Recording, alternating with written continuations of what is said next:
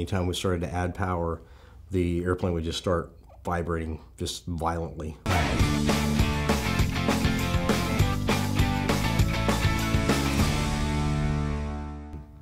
One situation I had with a student about 3.5 years ago, we were just doing our planned long cross country for him. He's working on his private license, and we were flying out of San Marcos, south of Austin, Texas.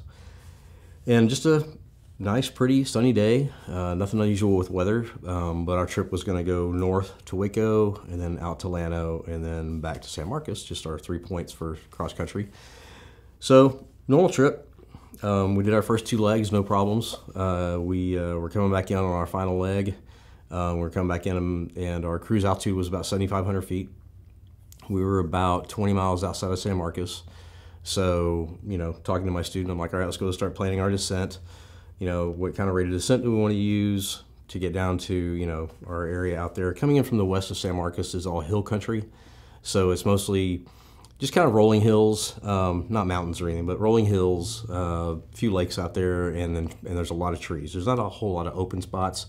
A couple of private runways, a couple of grass runways, a couple of concrete runways that are kind of sporadically thrown out there.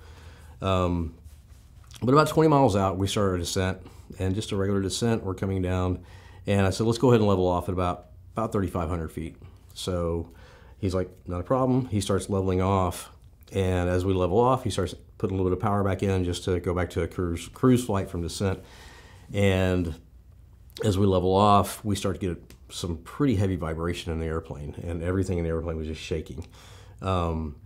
Now, this particular airplane that we've got for our flight school is pretty rock solid. It's the maintenance on it is pristine. I mean, nothing on the airplane's broken. You don't see any NOP labels in the airplane anywhere. So the fact that it's vibrating this is pretty concerning. So it turned into a pretty significant vibration in the front, and I honestly thought that something was going on with the engine. I thought the engine was basically coming apart. I immediately told him I had the controls. I knew that off on our left side there was a runway, a private runway down there, so I had him start looking for it while I was trying to troubleshoot this issue. We had about 1,500 RPM was about all we could maintain without getting a lot of vibration in the engine. Anytime we started to add power, the airplane would just start vibrating just violently. So I was very cautious. What I didn't want to happen is put too much power in and then the engine just completely come apart. And now we're, in a situation where either I don't have a runway or we're going to have to put this thing down in the hills where there's trees, which I didn't want to do. So I'm having him look for a runway. So I'm slowly bringing power in, just kind of listening to the engine and listening to it come up. And at about 2,100 RPM, the vibration started to actually subside. It started going away. So I slowly was adding power. And got it to about 2,300 RPM, and it was all the vibration had gone away, and it was running smooth.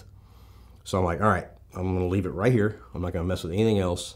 We had gotten now probably about 10 miles out from our destination airport in San Marcos. So I called the tower, told them where we were, told them we were experiencing some engine issues. And they said, okay, we'll just come straight in. We had a runway that we were pretty much lined up on, runway 13. So they just come in straight in for runway 13. So I was all right. So we let the power setting, obviously, monitoring everything. On the way in, we started noticing this unusual smell. I know what burning oil smells like. I know what burning electrical smells like, and this was neither. And I knew I'd smelt it before, but I wasn't quite able to put my finger on it until we got on the ground and actually figured out what it was. So as we're coming in, we're coming in on the glide path. I didn't want to mess with the engine settings at all, so I left it at that about 2,300 RPM setting until I absolutely knew we had the runway made. At that point, we pulled the power out all the way and just made our descent down, landed on the runway, no issues, taxied in, and got out of the airplane. I got out as he was securing things on the inside. I got out of the airplane and walked around, and the original cowling fasteners on the airplane there, I think they're Southco cowling fasteners, we had already had a plan to replace them because they were getting worn out. Well, evidently, when we had leveled off, it was just enough force on the cowling to pop a couple of them loose, and it was just a row of snaps after that. All of them came loose, and the entire cowling had shifted forward off of the firewall about 1.5 to 2 inches and had gone into the back baffling or the back bulkhead of the propeller.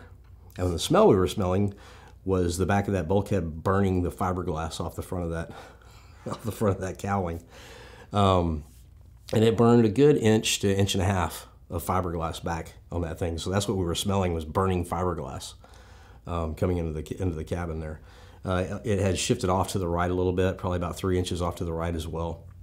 And the only thing that kept it from going completely loose and going in the propeller was the bottom of the cowling had caught on the exhaust pipe. Had that not been there, I don't know if the cowling would have gone ahead and continued on forward in the propeller. I just know that we've kind of averted a pretty bad disaster. You know, we did debrief after that and discussed, okay, in the scenario, had that actually gone on the propeller, what are the things that could have happened? Best case scenario is the cowling would have gotten caught up in the propeller, broken it apart, and it'd fly away from, you know, fly free from the airplane, and now we just have an open engine, no problem. We're going to fly the rest of the way in, obviously declare an emergency at that point. Worst case, and I don't know if this would have happened or not, but worst case, it gets hung up and basically torques the engine, and now we've got so much stress on the motor mounts that we end up possibly breaking motor mounts loose, and we end up losing the engine completely from the aircraft. But the lesson that we took away from it was, you know, number one, don't lose your cool. You know, definitely cockpit resource management. I had him looking for a safe place to land while I'm doing troubleshooting, so that my focus is on flying the airplane. His focus is on looking for a spot to land. And then kind of, you know, troubleshooting on the way a little bit as we're continuing and seeing if we can't come to some sort of resolution to where we can actually get to our destination safely or get to a safe landing point. But that's probably one of the worst malfunctions I've had in the air with one of my students. But good learning experience for both he and I, that whole situation there. It's something that he's able to learn from too, and take that forward on it as he continues to fly and get more flying time.